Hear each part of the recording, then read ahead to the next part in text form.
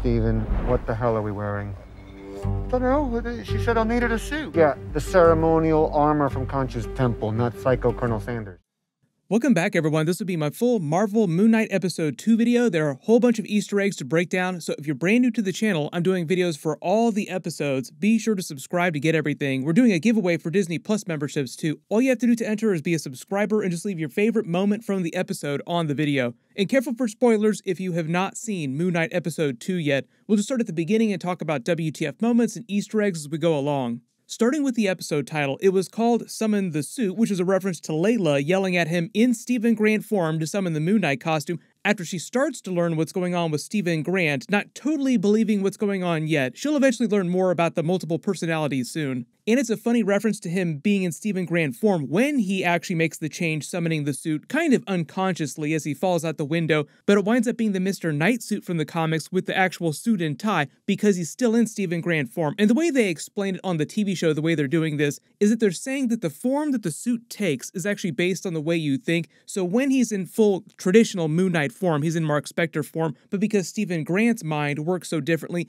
when he summons a suit, it's based on what Stephen Grant is thinking a suit looks like. The difference in the comics is that when he takes the Mr. Knight persona, he's still in Marc Spector form, he's still Moon Knight, but it's when he's working with the police being the world's greatest detective form of Moon Knight. Typically in the comics, when he's in Mr. Knight form wearing the suit and someone attacks him or gets into a big fight, he would just switch back into the normal Moon Knight costume. But the way they're doing it on the TV show, he still has access to Moon Knight's powers and his weapons. Like he pulls the poles out of his back when he's in Stephen Grant form, not totally sure what's going on. The actual opening scene is them picking up right after the events of him beating up the Jackals in Marc Spector Moon Knight form inside his apartment in Stephen Grant form after another time jump has gone by, just like we've seen in the previous episode. Although this time, because he remembers everything that happened, he knows about Marc Spector now inside his head, he tries to contact him again in the mirror. When the security guard calls him Scotty by a different name, that's meant to be another reference to all the different identities in the comics. None of them was named Scotty, but it's just a reference to him not understanding who he's speaking to at any given moment, which is something very common in the comics. Like, are you talking to Stephen Grant? Are you talking to Marc Spector? Who knows? The way they explain it later, too, is that when he's running from the Jackal, the reason why the camera glitches and you can't see the Jackal is because normal people who aren't avatars of gods of this pantheon, the Ennead, can't see the creations that come from their pocket dimension. Like they show Layla watching the Jackal fight, but it looks like it's invisible to her. Most of you probably understand the reason why there's no security cam footage of him in Moon Knight Marc Spector form wearing the costume is because it's really illegal to videotape people inside the bathrooms for very obvious reasons. When he's talking to the security chief after the fact about how they're not going to file charges, there's all kinds of references to his different personalities. He's sitting between two different lamps, a reference to both Marc Spector and Stephen Grant. The security chief also reveals that he's probably part of this cult that Arthur Harrow leads. That's what the pamphlet is about that he slides out to him, just kind of implying that the security guard, all these other regular members of society are part of this in some way. They've kind of infiltrated all aspects of life, kind of like a Hail Hydra type of twist, like we are amongst you all over the place and you don't realize it. They also reference this when the police come to investigate him too for the quote-unquote missing item that he stole. The security chief also tries to get the scarab back from him, although he's kind of nice in the way that he talks about it. It's still a little bit sinister, like, are you sure you didn't steal anything from the museum? Talking about the scarab, but then it's revealed Marc Spector hid it back in his locker, so obviously he doesn't have it on him here. Then causing the security chief to point to his name tags, just saying like, okay, leave that here. Just another reference to him embracing the Marc Spector personality more during this episode, even though they are still kind of fighting each other inside his head. As he leaves, it shows Marc Spector staring back at him in the reflection on the desk. Pretty much anytime he passes by any kind of reflective surface in the episode, you always see one of the different personalities. It's not really till the end of the episode, though, that they switch things up, and it's Marc Spector in the body speaking to Stephen Grant inside the reflection. He talks to that same street performer again dressed in gold, and he actually looks at him when he tries to hug him, so I keep wondering if this character is going to turn into something bigger in later episodes. He eventually finds Marc Spector's storage locker the facility belongs to, and when he talks to the security guard, he says that it's number 43. That's a reference to Werewolf By Night number 43, which was the last issue of the Werewolf By Night comic, who's supposed to have some sort of appearance at the end of this series, setting up his big Halloween special later this year.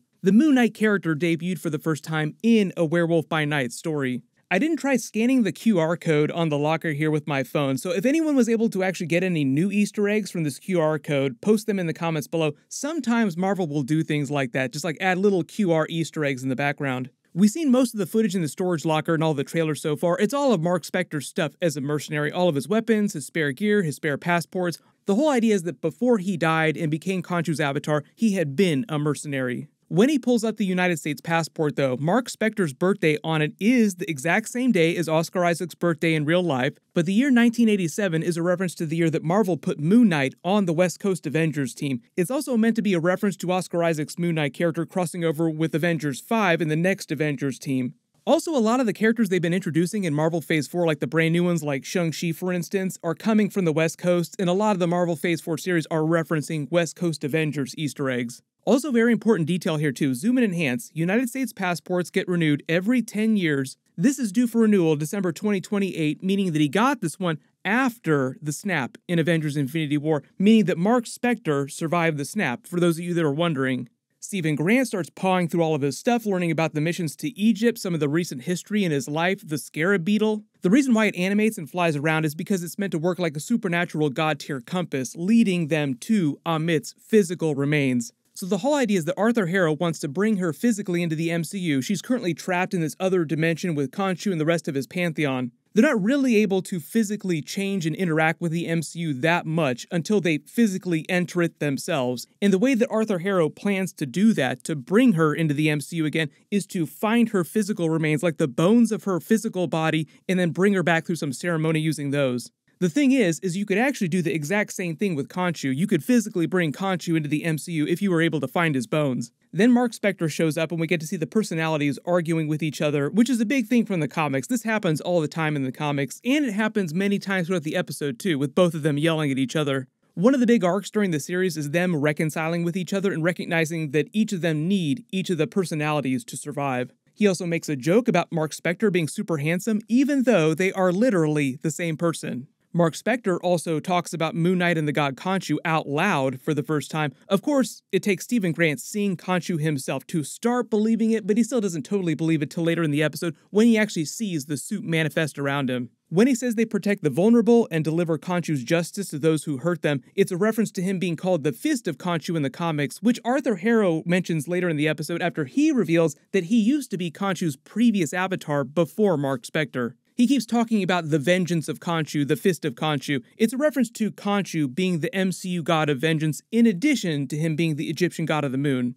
After Khonshu tries to show up and tell him what's what, he runs away again, this time running straight into Layla, who's trying to find his cell phone signal. You do see stuff start to move around when Khonshu gets really pissed, and they kind of clarify this later in the episode. It's another example of his limited ability to interact with the physical MCU while he's trapped in some other dimension. The whole idea with Layla, as they explain, is that she doesn't really know anything about what's going on with Stephen Grant yet, but she did know that he died and became Moon Knight, the avatar of Khonshu, because she keeps telling him through the episode to summon the suit, so to speak. When they reference him disappearing 2 months ago and sending her divorce papers trying to keep her safe by pushing her away, it sounds like what happened is they got into a fight with Arthur Harrow's men, and that's how he died, but then because of what Khonshu was doing to his mind, trying to take over his body physically, it caused him to lose control between the different personalities, and that's why the Stephen Grant persona was able to get out. But also on the side, Marc Spector has been trying to not contact Layla and hide from her just to protect her from Khonshu. Because as we learn, if something happens to Marc Spector, he dies a second time, or he decides to sever his deal with Khonshu like Arthur Harrow did, being his former avatar,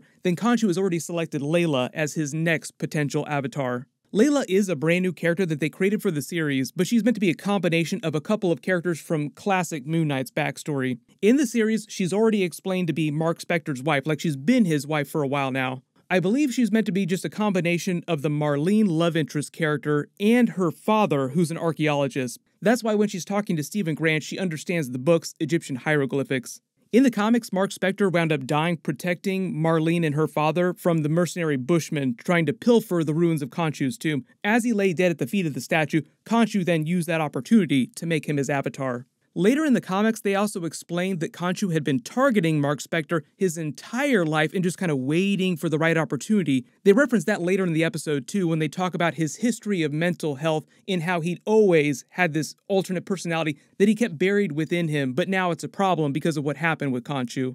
And they'll probably say that he initially died the first time, becoming Khonshu's avatar when he was fighting Arthur Harrow's men. She yells about his bad English accent, which is just a reference to the audience yelling at Oscar Isaac's bad English accent. Remember, it's meant to be fake, like it's a creation of his mind. As Steven goes back and forth with Layla, she tries to figure out what's going on. Marc Spector keeps yelling at him in all the different reflections around the room about not telling her what's going on to protect her. He also tells her that this is his mother's flat, the person that he keeps calling, who seemed like she was fake, but then Layla says, oh, you made up with your mother, so apparently Marc Spector had problems with his real-life mother, but I think part of the idea is that the number that Steven keeps calling is actually something that Marc Spector set up, so all the messages might have been actually going to Marc Spector instead. The whole thing with the French poem that he believes is his favorite, but is actually Layla's favorite, is probably just his memories as Marc Spector bleeding into Stephen Grant's memories, and Stephen Grant just falsely believing that it was his favorite. No, it was my favorite. And I think part of the idea with her talking about all this Egyptian history is that there are things that Stephen Grant will have learned that Marc Spector doesn't know, and that'll be part of the reason why they keep both of the personalities around. Like, why wouldn't you just try to get rid of the other one? In the comics, that's because each has their own specific skills, and together they form a much more capable superhero than he would otherwise be, just using one of the personalities.